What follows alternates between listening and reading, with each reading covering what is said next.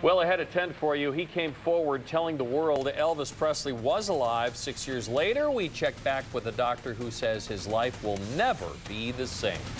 And that he was treating him.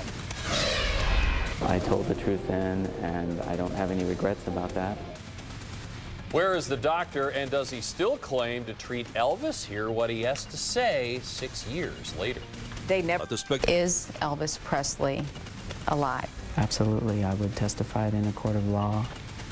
Coming up, 6 years after he claimed he was treating Elvis Presley, we tracked down the doctor to find out where he is today. And death by deodorant. Evidence, and the woman who claims she is the king's half-sister, and that Elvis is still alive. But whatever happened to the doctor who started all of this? Fox 8's Suzanne Stratford finds out for us. What's it like coming back here? It's painful to think about it again. Kansas City psychiatrist Dr. Donald Hinton was summoned back to Memphis to meet with attorneys. A lot of mixed emotions. Mostly, I don't want to be here. The attorneys represent a woman named Eliza who claims she's Elvis Presley's half-sister. Lab reports suggest that her DNA not only matches the Presley family, but also matches a man who claimed he was Elvis back in 2002. And his DNA matches both sides of the Elvis family tree. The man, who calls himself Jesse after Elvis's deceased twin brother, was Dr. Hinton's patient back in 2002. Is Elvis Presley alive? Absolutely, I would testify it in a court of law. In 2002, Jesse claimed he was Elvis and that he would prove it to the world right here at Graceland on the 25th anniversary of his death.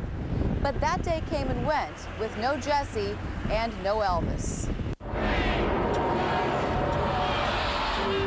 What was it like for you when he didn't come out? It was very, very difficult. But Dr. Hinton doesn't blame Jesse. I mean, he mentioned specifically people by name who run this enterprise that they have said to him that, you know, you're never coming out. He has talked about how much money they make every month and how much money they were going to make in August of 2002. And he told me, he said, son, it's all about the money.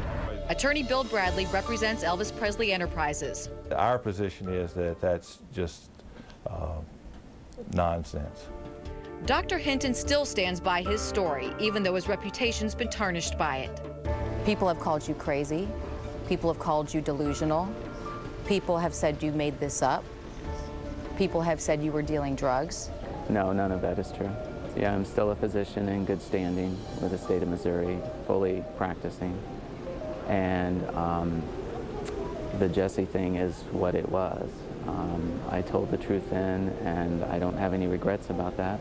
Hinton no longer treats Jesse or speaks to him directly. It's a relief to not be his physician anymore, but it's just still very sad. Dr. Hinton stopped seeing Jesse after several investigations in 2003. The first, by the Missouri Attorney General's office, cleared him of any wrongdoing. But the Missouri State Board of Healing Arts made him temporarily surrender his DEA number or license to prescribe certain medications because of the various pain pills given to Jesse. It hurt me to know that my children were hearing these things that weren't true. Hinton worked hard to get his life and career back on track. Then he learned of the lawsuit filed by Eliza in Memphis. It surrounds that DNA Jesse gave us back then. When Hinton heard a judge had reopened the estate, I think I was numb. I just was in shock because I had put it behind me. Dr. Hinton hopes to one day be vindicated and prays his former patient is doing well.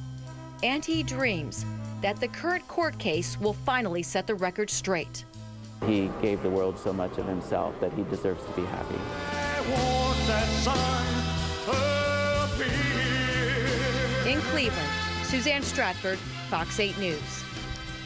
To learn more about the doctor, the DNA test, and the woman who claims she is Elvis Presley's half-sister, go to myfoxcleveland.com, click on News. All right, a lot of folks getting ready for Thanksgiving.